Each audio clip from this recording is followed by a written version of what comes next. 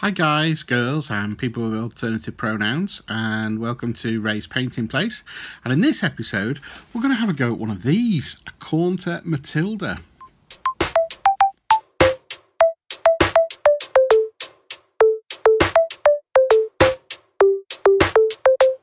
So this is the Warlord Games Matilda kit. Great box art. This is the look that we're going for.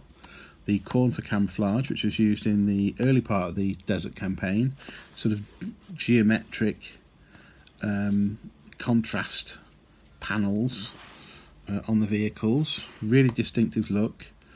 The box art here is showing it quite blue, quite controversial whether it really was blue or not.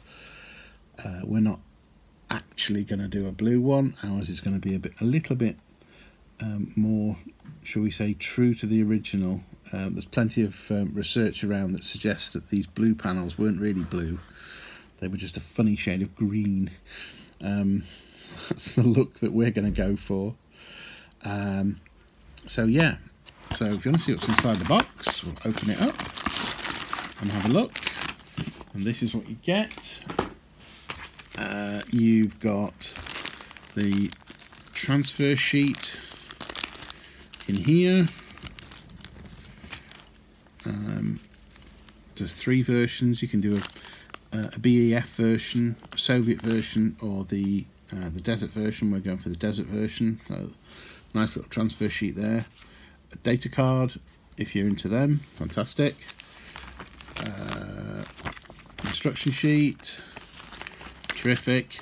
You need to pay quite a bit of close attention to the instructions, because you can build the three different versions, as I mentioned, the BEF one, the Soviet one and the desert one, and there are differences between the three different tanks, so make sure that you follow the instructions carefully as to which version that you're going for. As I said, we're going for the Western Desert, so there's specific instructions for the way that the turret's laid out and for the way that the tracks are built, so pay attention to that. And there's a very simple painting guide as well with some suggested colours. They've gone for a blue-green colour and a chocolate brown colour for their Caunter colours over a desert yellow base. I'm not actually going to use those colours because I've got preferred alternatives, but by all means stick to these. You'll end up with a nice looking tank either way, but I'll put the colours that I'm going to use in the description of the video, so don't worry about that, and I'll show them as we're going along. So that's your instruction sheet. Here's your sprues in a great big sort of Ziploc bag, which is interesting. That's the exhaust deck.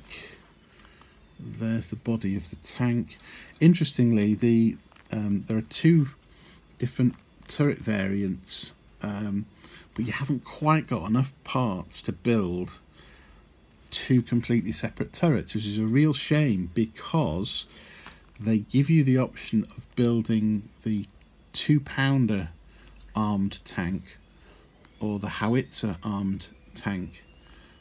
So it was a pity that you can't build two completely different turrets and you know, set one up with the anti-tank gun and set one up with the howitzer, because then you could swap them over for game purposes depending on how you were playing it. You know, if you were that bothered, and you might be able to magnetize it, don't know, but anyway, I'll be building, I think, the 2-pounder arm version for this setup. So nice big chunky sprues there, and there's the track frames there with that quite distinctive look. So what I'm going to do is I'm going to get that all assembled and probably sprayed in a base colour of Army Painter Desert Yellow, and I'll show you when that's finished. You can see what that looks like. Okay, back in a bit. Okay, here's the tank. all nicely sprayed up and ready to go. I'll be touching up anything that I've missed with the desert yellow, because that's the spraying colour. If you use a different colour, then obviously you'll need to touch it up with a different colour.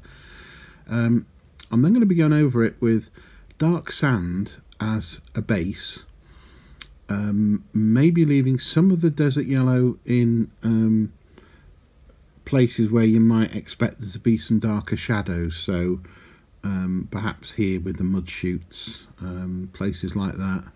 That gives a nice effect. And then anything that I'm going to be painting metal later, I'll be using this dark rubber colour.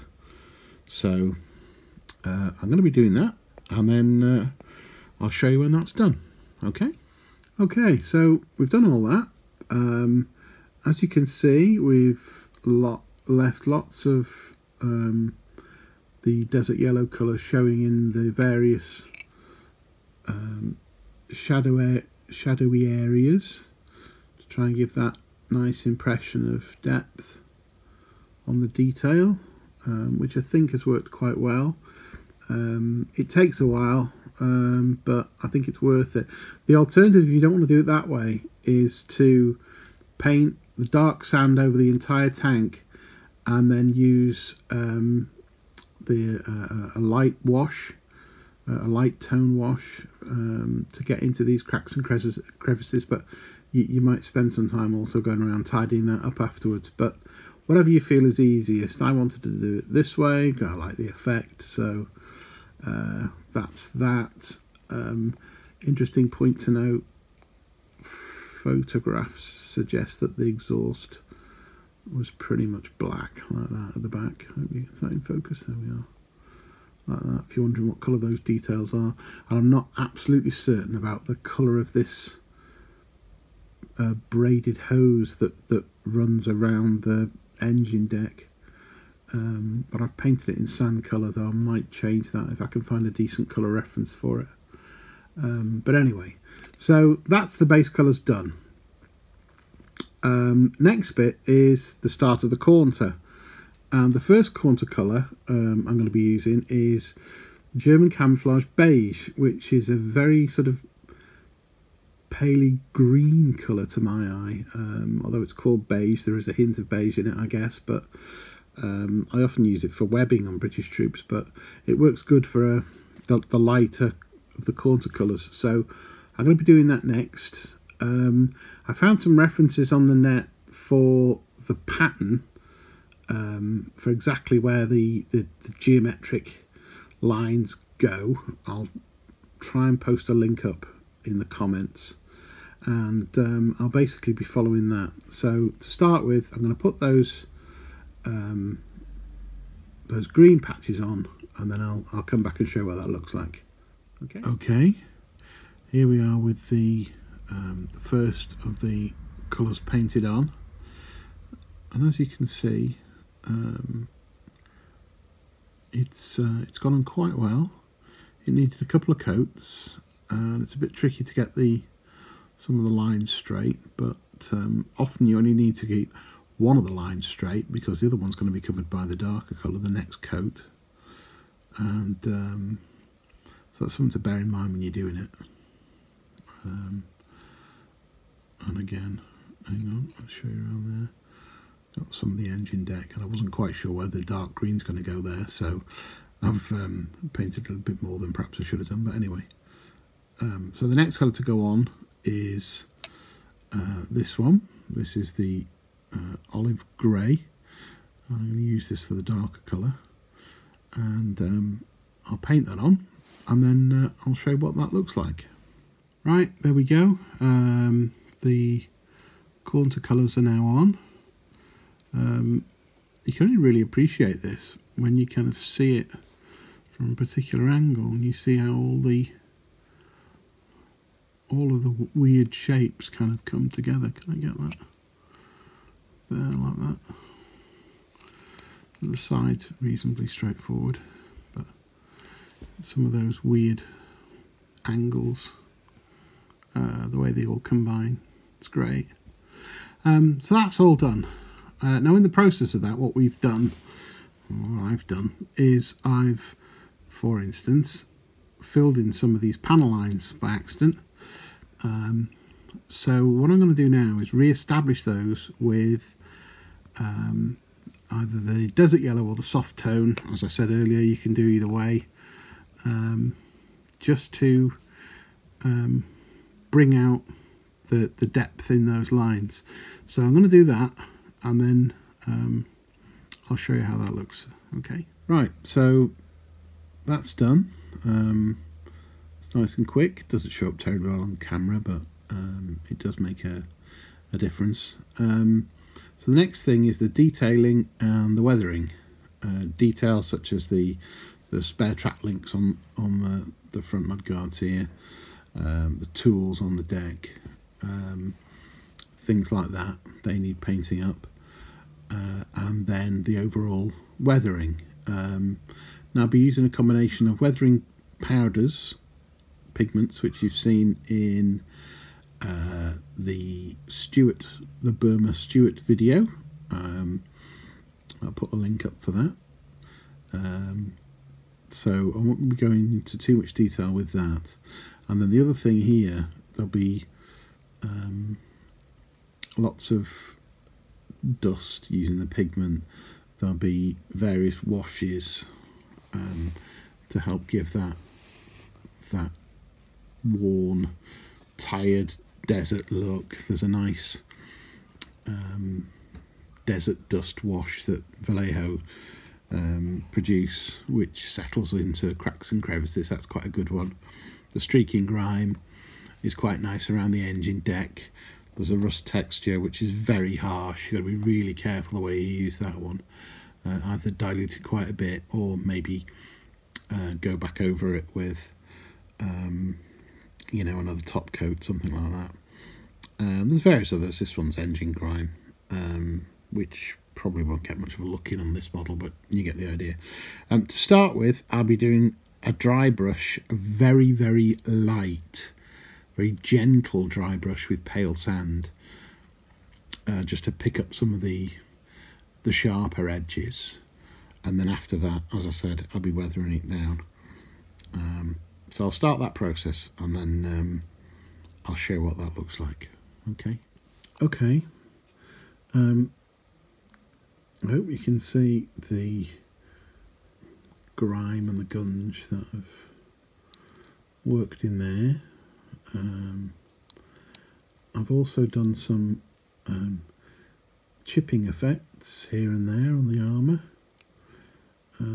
just to give it a little bit of interest. Tried to do that on the sharp edges, as it were, things that might naturally get bashed or bumped, or you know, have stones or whatever falling on them. So bits and bobs like that. Lots of dust and grime around the bottom where things naturally catch, around the filler caps there. So yeah, I'm thinking that's looking pretty good. So just a few more details to finish. I might put a touch more dust over the turret, not quite sure yet. I'd like to see how it looks when I put the transfers on. So I've got to paint up some headlights there, looking at that. I'll put some transfers on, and then see how that looks. But yeah, I think we're nearly there. Okay, I'll show you that in a minute. Okay, so we're all done. Here's the finished article with the transfers on.